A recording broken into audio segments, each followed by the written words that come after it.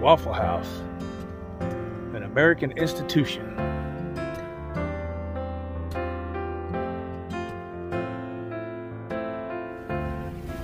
I would say that my hero is my father, definitely my father. He was a man's man, and he could do anything. He wasn't afraid of nothing. It didn't matter. I never seen him in pain at all. I was probably about, I don't know, 7 years old, and he walked in the front door with a bad limp. He had got hurt. He was coaching some kids' soccer team, and he fell, and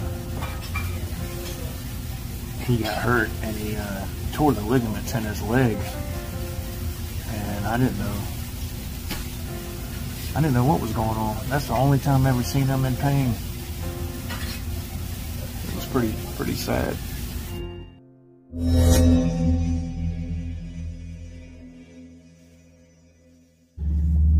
Well, we're here to get our day started, man. It's Sunday. It's 3:11, and we are at Spinks, and we got to get fuel, man. We got to get fueled up for the week, and I'm just going to get a sandwich out of here because I got a lot of filming to do today. I'm actually leaving an hour earlier than normal so I can try to get some stuff filmed.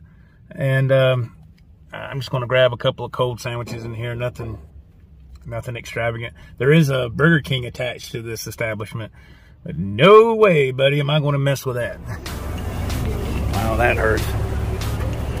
Well, it's the July 4th weekend.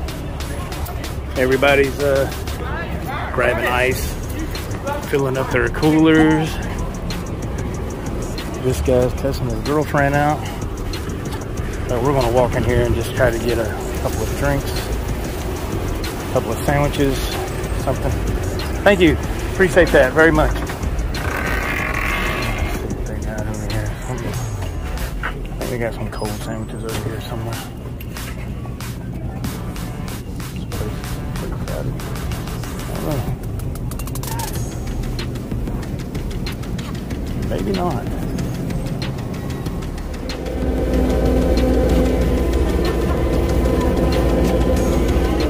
Well, we got these two sandwiches. I got a turkey and cheese sandwich and a chicken salad.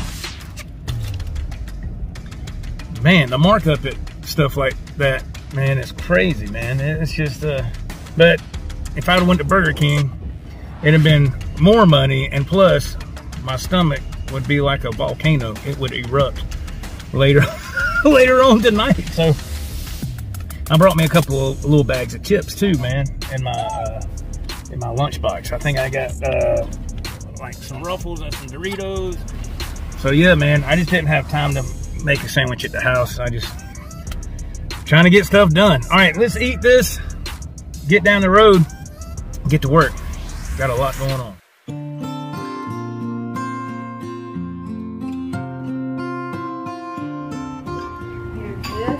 Oh, thank you. Appreciate that. Thank you. Oh, wow. Large bowl of grits. That is a large bowl of grits. Thank you. I was kind of thrown in the trucking in a kind of weird way. It wasn't something that I just said, hey, I'm going to be a truck driver.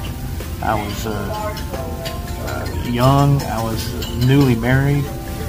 And, you know, I got tired of working nickel and dime jobs, working construction. My then father-in-law asked me about trucking. He said, you have a CDL? I said, yeah. And he worked at a concrete company. And he put in a good word in for me to get a job there and to do that. And I was fortunate that happened. And if it wasn't for him, I probably never would have drove a truck. And that was in 95. That was in 95, so it's been that way ever since.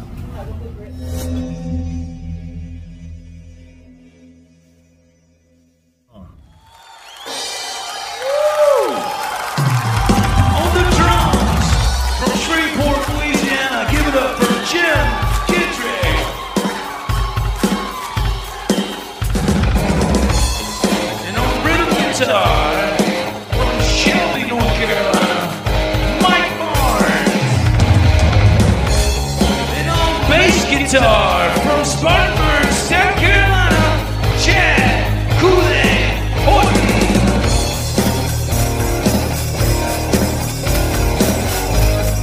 And on the keyboards from Gaffney, South Carolina, Bill Blanton.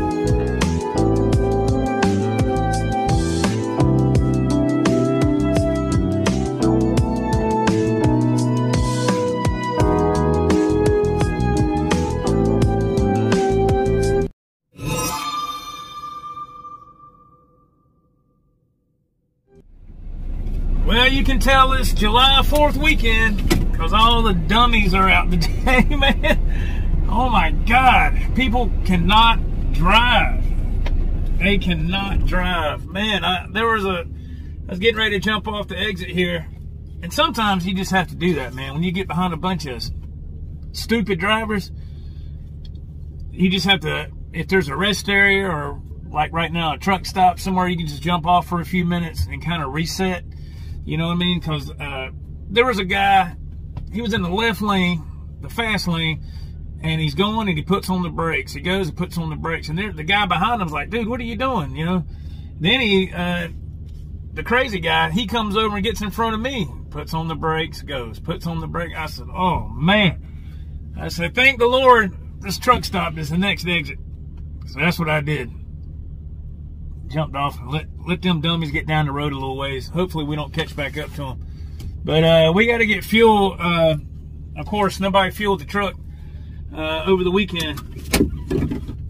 So we got to get fuel, and then we'll probably go inside and get something to drink. Need to hit one of those on my windshield, but it's not too bad right now. Ah, shit. Might have to go ahead and use the facilities while I'm here. Take care of everything in one stop. Your one-stop shop. Love. One thing I love about coming to a truck stop, especially Love's, is all these cool doodads, man. You can come, I can spend all kind of money in here. I love all this tech stuff. I'm a sucker for all this stuff, man.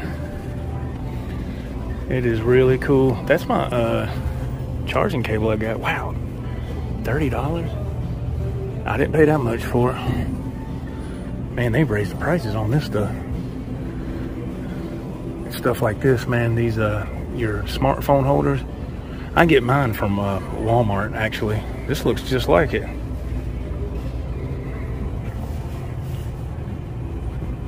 It looks like it. They're very similar to what I got. I get mine from Walmart. They're about the same price. I don't think that's quite the same brand, but it's important to have a really good smartphone holder, especially if you're shooting videos, you know. I got a couple of these. Oh, down here. These right here. Yeah, these are 30 bucks, man. But they're good. But you can only do the forward facing camera. You can't do the rear camera because it's blocked up from the device. Need to get me a cowboy hat, man. Old school trucking right there, boy. Old school trucking. Let's see how much their sandwiches are here. At Sphinx, I paid $4.99 for a cold cut sandwich. They're going to the other side. Let's see how much they are here. $4.79. Not much difference. I sure would like to get a big old Gatorade. I got a couple of small ones in my lunchbox, but I like to get a big, real super king size. You know what I'm saying? Here we go. Damn. Holy smokes, man. 2 for $6. 3 for $7. You'd be better off getting the 2. I think that's what I'll do. All right, we got it. 2 Gatorades, and I went ahead and got another chicken salad sandwich, man. I'm kind of hungry. I'm embarrassed to say that, but those little sandwiches I got at Sphinx earlier, man, them things are about gone. There was nothing to them, man. It was like just having 4 pieces of bread. There was nothing to them. Anyway, yeah, you're better off just getting the 2 Gatorades for $6. That's come out better doing that. So, hell, I'm telling you, boy. Heck yeah, I'll do that. Man, guess we'll get ready to get back on the road. Get on down to the Grand Strand. Not that bad. Good Lord. Woo! Man, where's my... Let me have my key so I can start this truck. This is crazy, man. I'd hate to see what it's like out on the West Coast. I don't know, man. The humidity here is what makes it so bad. Turn that up. Whew. The cashier said, I said, that's a good deal on them 2 Gatorades for $6. She said, yeah, but at least you in a nice, cool vehicle. You get to ride in all day, don't you? I said, yeah. I said, the air works good in this truck. But, so I just dropped like 11 bucks for these 2 drinks and another sandwich. I got to put the seatbelt on my across on the briefcase here in the passenger seat if I don't. All right, man. There you go. What's this called? Glacier Freeze. Glacier Freeze. I haven't had this flavor in a long time.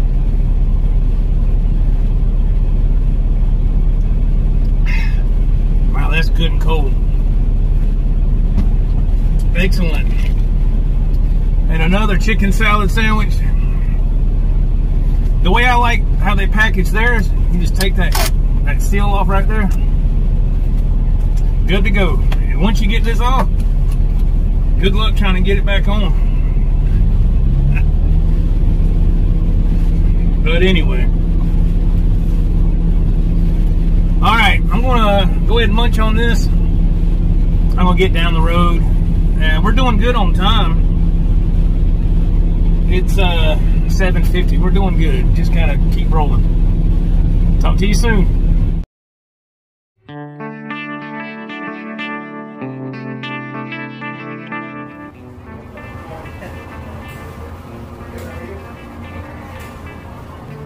There's no way that autonomous trucks are going to take over real soon. There's just no way. You got to have the human element involved. Too many accidents, too much high risk. I'm not saying it won't never happen, but not right now. There's no way.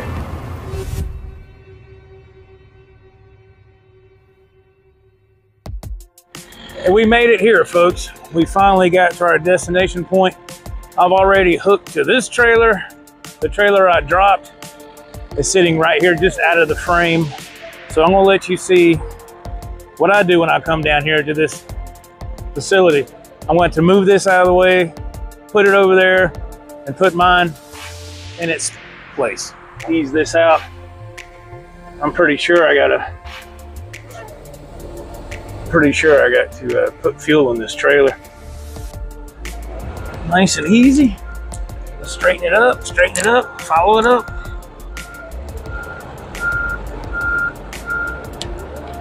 It's nice, man. All right, just a little bit more. A little bit. And you don't want to slam against the dock either. You want it to be nice and easy if you can. Nice and easy. We don't want to tear nothing up out here. There we go, just like that. And we're going to nudge it up right there.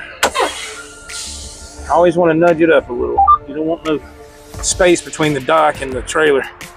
Somebody can slip, fall down, and, you know, that'd be bad.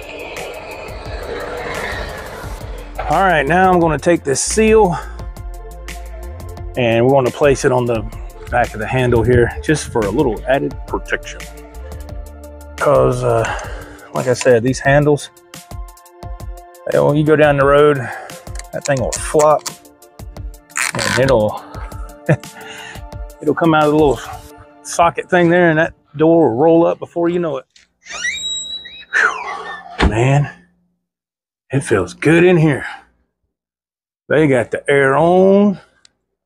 Yeah, a good time for some ice cream. It's almost empty. Almost empty. Everybody's favorite snack machine. Stocked up. Uh-oh. He's out of some chips. What was that on that far side there? That was, oh man. Can't remember now. Some kind of chips. Oh well. I already got my Gatorade from the truck stop. So we don't need none of that right now. I got a big super king size, like I said. And my God, it feels good in here. It's amazing that how humid it can be at this time of night down here. It's just incredible.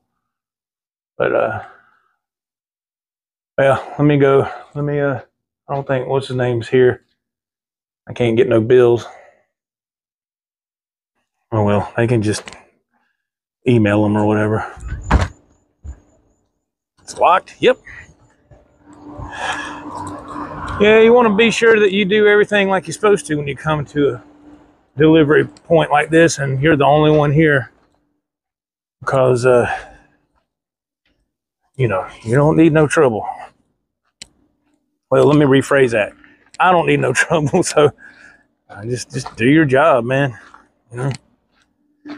I don't think I'd still be here if there was some kind of issue. Oh, yeah. All right, let's get ready to go lock this gate. We got to scoot. Wow. I thought that car was going to run right into the back of my trailer.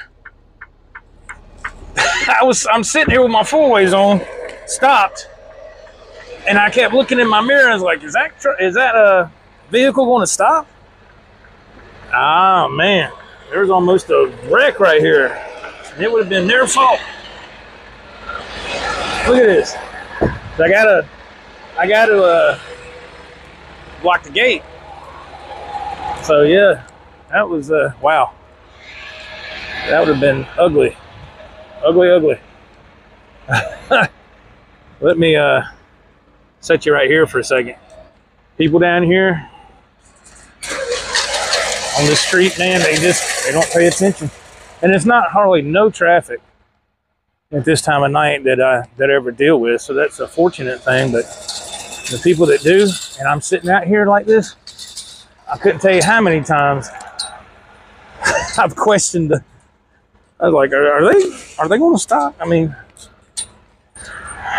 oh well. People aren't used to seeing a truck sitting right here, I guess, this time of night. But people do deliver freight in the middle of the night, folks. Come on. Got to cut us a little bit of slack. That's it. That's it. Now we got to make the drive back. Man.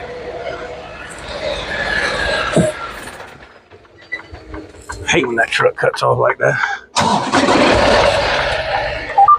It only idles for a couple of minutes. I got the idle time cut down so much on these trucks.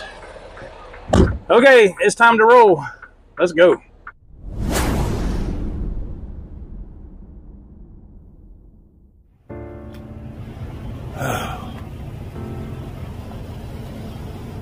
Yeah, here we are, man. The good old truck stop toward the end of our shift. And this is the second time we fueled up on this driving shift here. It won't take much to top these off, but hey, man. Always good to do a walk around of everything. Plus it feels good to stretch the legs a little bit. Man, I'm tired. Dang. It's been a long night. Oh, man.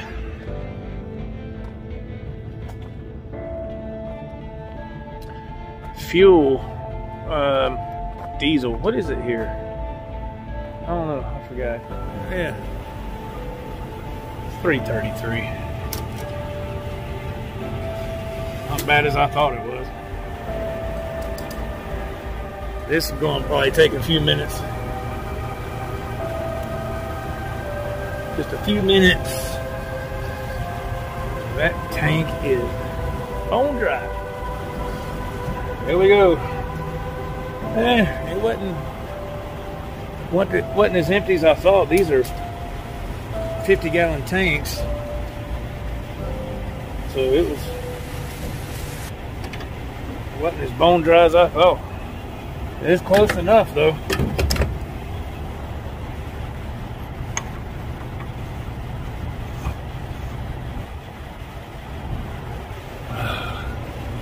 Let me put these gloves up.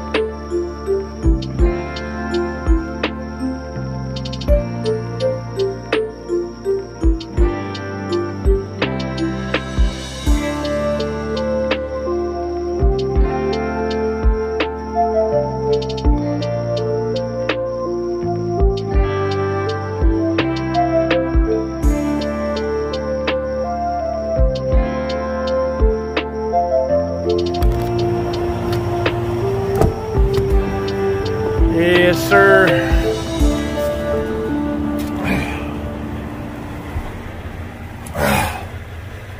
Man. Whew. Yeah, at least it's not as hot as it was. It's still, there's a little bit of humidity in the air. Just a touch. But it's not like it was, but still, it's still kind of sticky out there. All right, let's get out of here. There's my second Gatorade from earlier today. Time to roll. Look at that windshield. Ugh.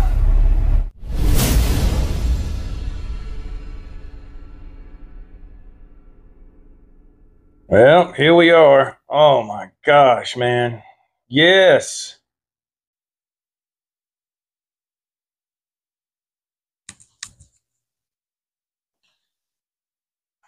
Oh man, look at that, right in the way.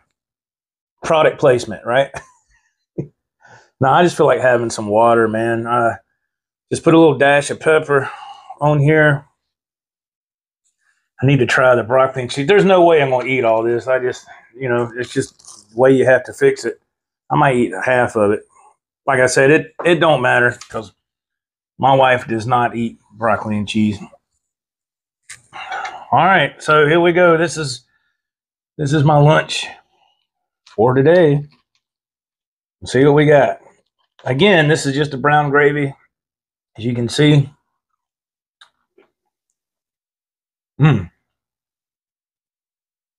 It's delicious, man.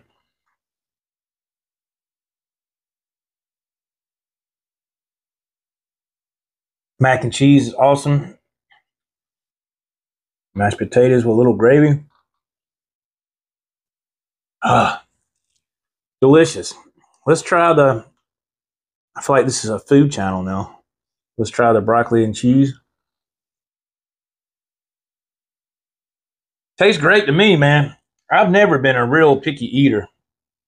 Not really. There's very few things that I don't like. And there are some things I've never tried that this seems nasty to me. One of those is sushi. I've never had sushi and I never will. My son was like that for the longest time. And he said he tried it and he loved it. Him and his wife have it all the time.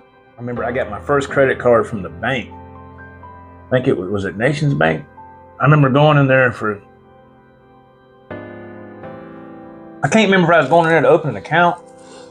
I think that's what it was. God, I was in my early 20s. And I talked to the lady. She's like, "Would you like to apply for our credit card?" I think it was Visa or whatever. I said, "Sure, why not?" I think the limit was like $1,500 or something. Never had a credit card before. And I went and burned that thing up. My wife at the time, I remember getting home and I said, "You want to go to Best Buy?" She's like, "What?" Went to Best Buy, left there and went to Walmart. All the big things you do when you live in the South. And I said, "F this credit card," and I didn't pay it. There you go. Young and dumb. Man, that was stupid. Then I got another credit card somewhere else. It wasn't a lot of money. I think the limit was like $500. Interest rate was out the freaking roof. Burnt that up. Didn't pay it. Then I was getting in some really financial troubled waters. Again, this is in my 20s all the way up to my early 30s. And we was having some marriage problems, and without getting too deep into that, and she wouldn't work, and it would always cause an argument. So I ended up going to get loans. How stupid is this? I went and got loans to pay off like the taxes, property taxes, paid some bills. So now you create more bills on you, but you just keep piling it on. I was in such a bad hole, man, I couldn't get out. And so I just concentrated on the main things: the house payment, the land payment, the car payments, water bill, power bill, all the major things.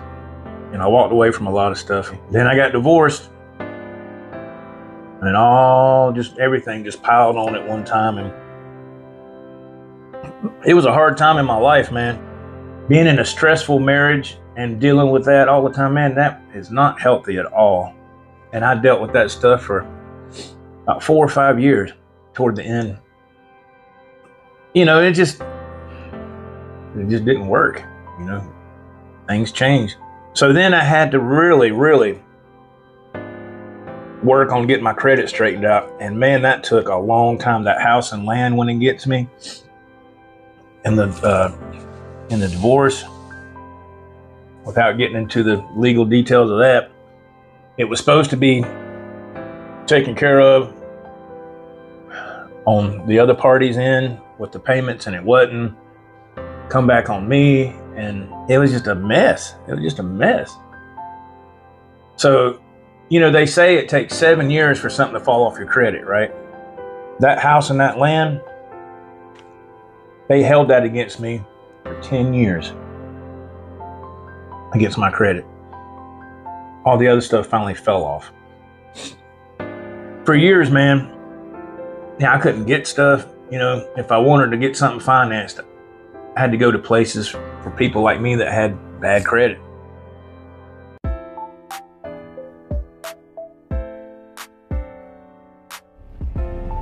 The good, the bad, and the ugly of trucking.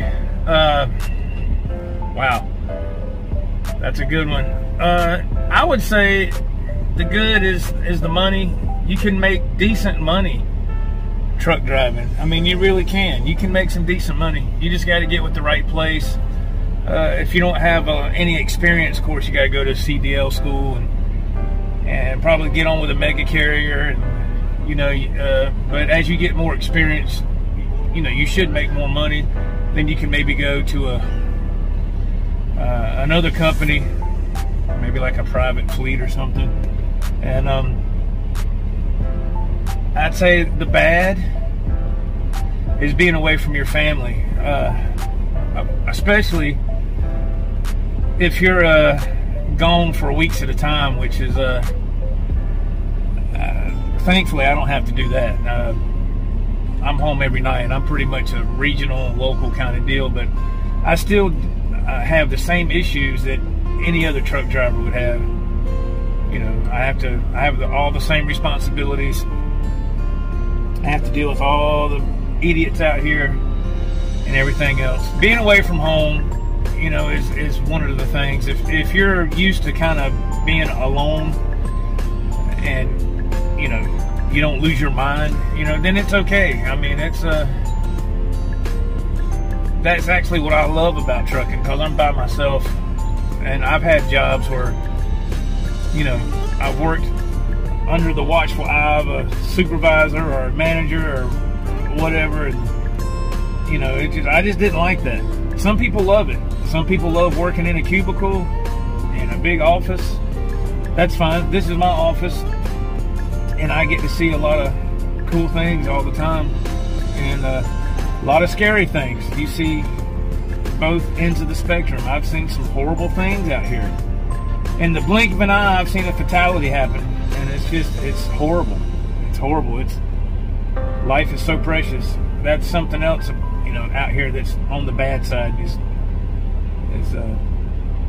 the risk of something going wrong is very, very high, and it's against you. All the odds are against you, so you have to battle that every time you drive, you take a trip. That's something you have to, you know, take into consideration. For me, the ugly side of trucking is when you break down, and that's, nobody likes that.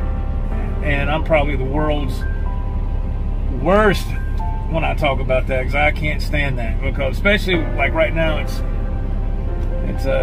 in the middle of summer, it's hot, you know, and if God forbid if something happens, you're going to burn up. And on the other end of the spectrum, if it's really, really cold and something happens, you don't have no heat.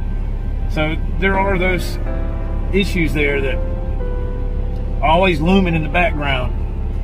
And, you know, so that's why it's good to do a pre-trip and make sure you get your truck in for PM on scheduled service. And, you know, but things are going to happen. That's just unavoidable. But really all you can do is just keep the fingers crossed, man, and hope for the best, and just, you know, try to be patient out here, which is, for me, is really hard. I'm not a patient person, but because you deal with so many crazy people out here, and you have to be professional. If somebody cuts in front of you, they flip you off, they're blowing the horn, you just have to let them go. You know, it's okay, man. it's what I love to do as far as this job.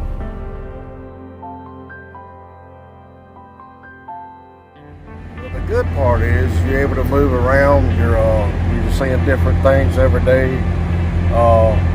You're interacting with people. I mean, you're not stuck in the office, and you're not, you're always seeing different scenery. But yeah, that's the good part. The bad part is people don't really observe the truck. They think that, they're the only ones out here on the road. They try not to try to cut you off and stuff like that. And they try to, they think they got to be first at everything. But now the ugly part is, you see these trucks right here now that's got the DEF and all that, it's like a time bomb. I mean, you see them out on the road now where they're just in flames or burning to the ground. I mean, that's the ugly part of it.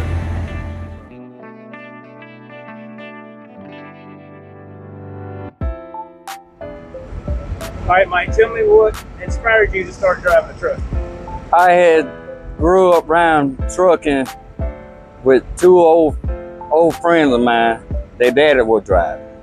That what inspired me to drive. Okay. How long you been driving trucks? Since '07. What, in your opinion, is the good, the bad, and the ugly of trucking? Well, the good is when you do your safety and stuff, make sure everything's safe on your truck and everything. But the bad is when you get out there, when car driver, and the driver, truck drivers too, or what you call wheel holder. So therefore, you got to be safe with that. You got bad and good days. Other part of the truck is when you're stuck out there, you ain't got no load to come back home.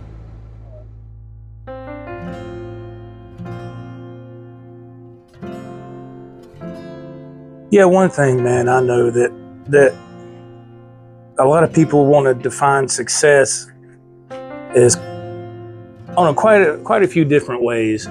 Some people thinking that if you get a winning lottery ticket or a scratch off or whatever, that's some type of success. And I guess in a way, I guess it is. But to me, success is very simple. Number one, if you have your health, all right? And if you can make your payments, you can pay your bills, you can go to the doctor when you need to, you can make your copay. If you have to have a surgery and you have decent insurance that can cover what you're going through, if you have a job and you can take care of things financially, you don't have to live in a mansion. I think that if you're happy, I think that's being successful.